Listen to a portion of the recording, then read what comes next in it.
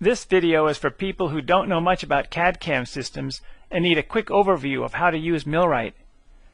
When you start MillWrite for the very first time, it will start at the drawing page.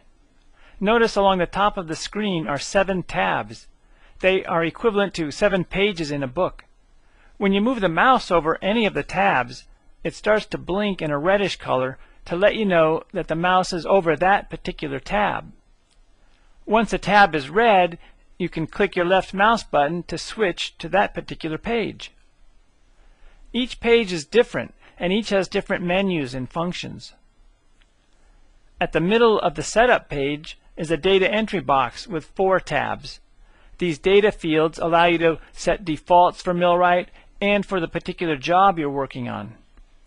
A data entry field allows you to enter values from the keyboard or select items from menus. Unlike the tabs and menu buttons, which blink red when the mouse is over them, the data entry fields have a rectangular bar that is animated in some manner, such as dots that move around the rectangle. This cursor bar is animated to grab your attention so that you can easily determine which data field is active. There are different styles of data entry fields. One style has a little red arrow pointing downward. This arrow indicates that if you click this data field, a menu will appear. For example, I'll click the NC Format data field, and a list of post-processors appears. If you don't want to make any changes, you can cancel the menu by pressing the Escape key on the keyboard. Or you can move the mouse outside of the menu, and when you see the mouse icon change to show the words Cancel Menu, click your left mouse button. You can also cancel a lot of the menus by clicking your right mouse button. The type of surface data field also has a little red arrow pointing downward, so if I click on it, a menu appears. And I can cancel this menu by clicking the right mouse button. The geometry deviation field has a numeric value, but there's no red arrow in this field. Instead, its background is slightly darker than the other fields, and it has a 3-dimensional effect that makes it appear sunken into the surface.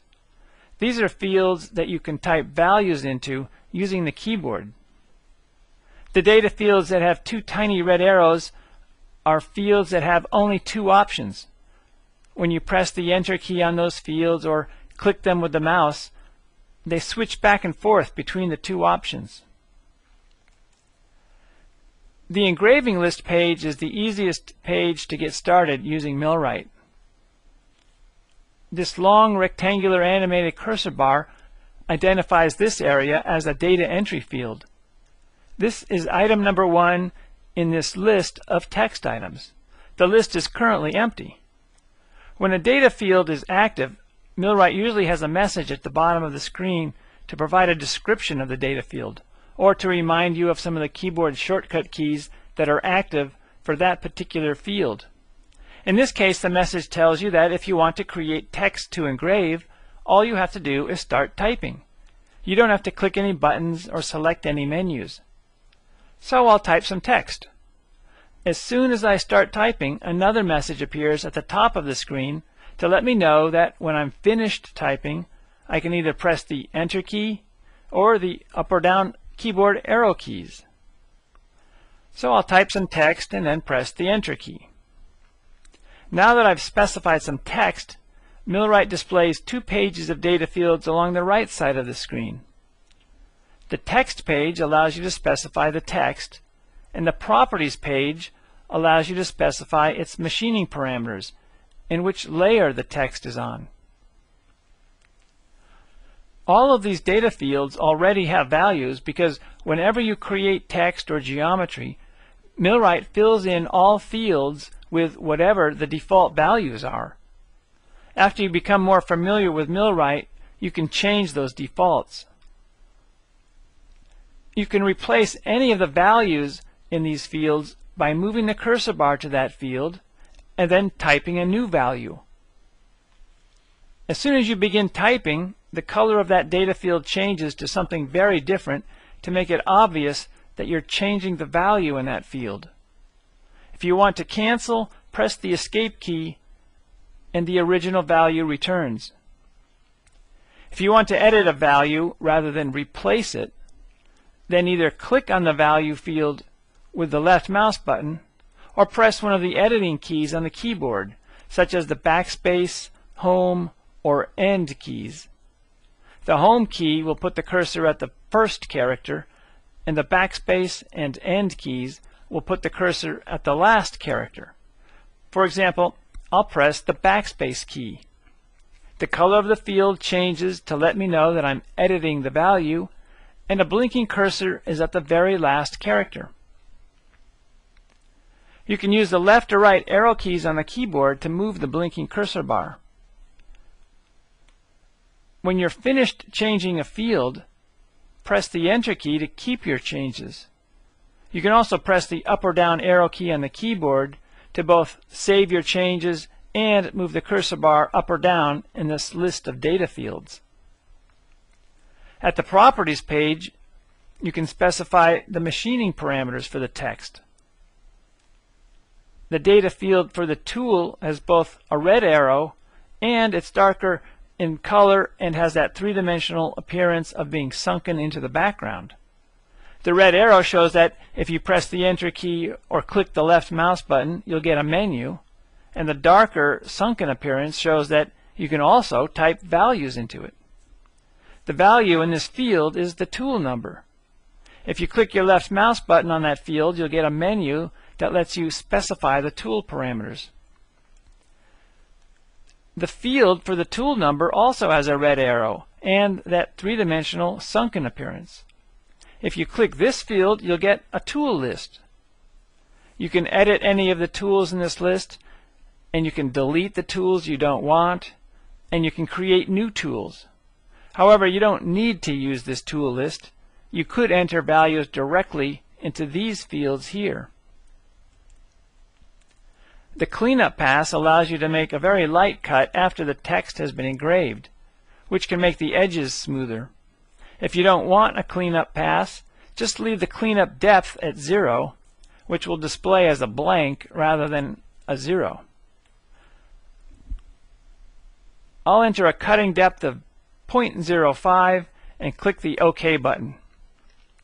Some of the fields that were in the tool menu are also listed here on this Properties page for your convenience. If I switch to the Drawing page, I can see what the text looks like. I can also edit the text from this page. Along the left and bottom of the screen are rulers to show where the text is located. If you prefer the mouse be a crosshairs rather than just an arrow, click the Snap button and then set Use a crosshairs to Yes. Now it's easy to see that the center of the text is at X0, Y0. When the mouse is not over anything in the drawing, the right side of the screen will show the zoom and pan buttons. Many of the buttons have keyboard shortcut keys. If you move the mouse over one of the buttons and let it sit for about a second, a brief message will appear to describe the button and the shortcut key. For example, move the mouse over the pan button and let it sit for a second. The message reminds you that to use this button, you press and hold the left mouse button and then move the mouse. This allows you to shift the view of the drawing. Notice that the W in Window and the A in All are different colors. This is to remind you that those letters are the keyboard shortcut keys for those menu buttons. If you move the mouse over one of those buttons, you will be reminded of this. Therefore, when you want to use the Zoom Window function, you can either click this button or you can press the W key on the keyboard.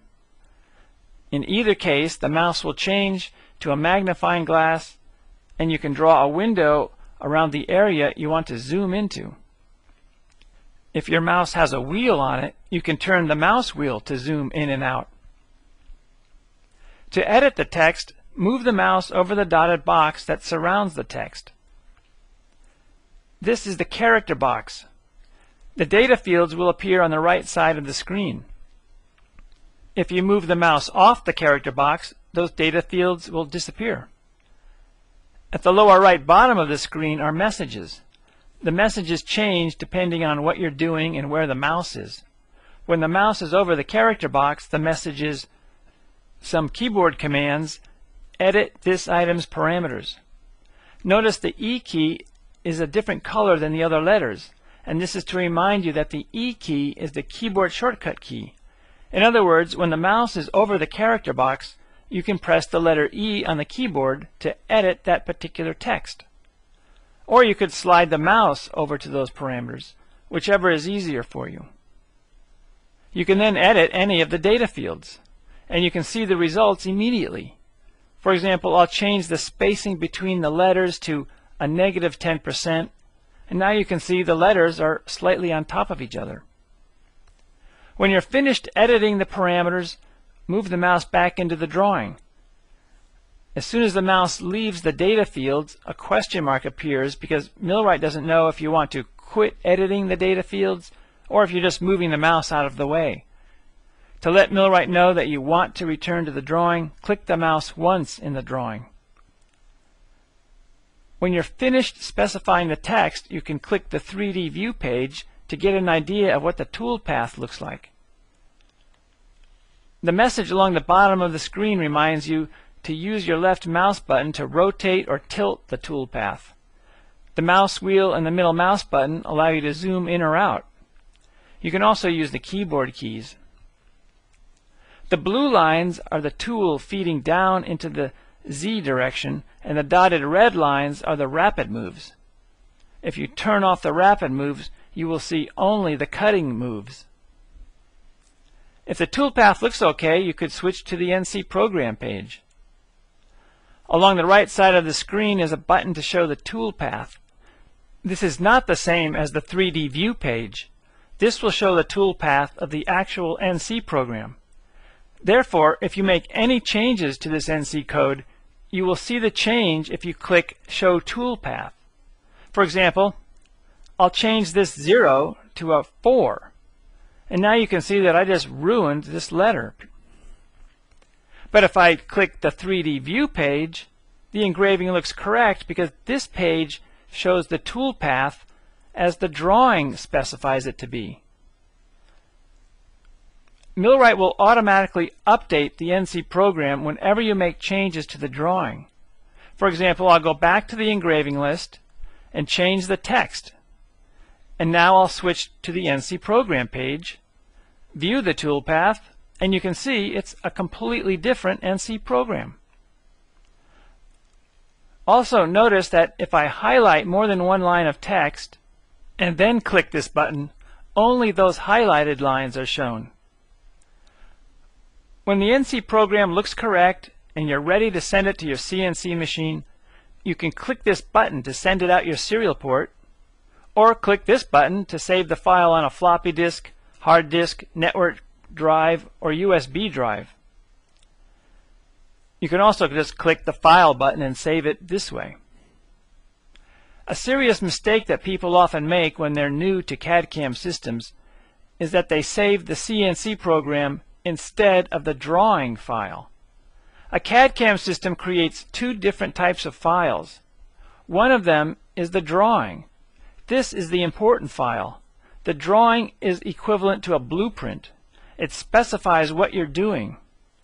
You want to save the drawing so that you can open the drawing on another day and then make changes to it and then create a new CNC program.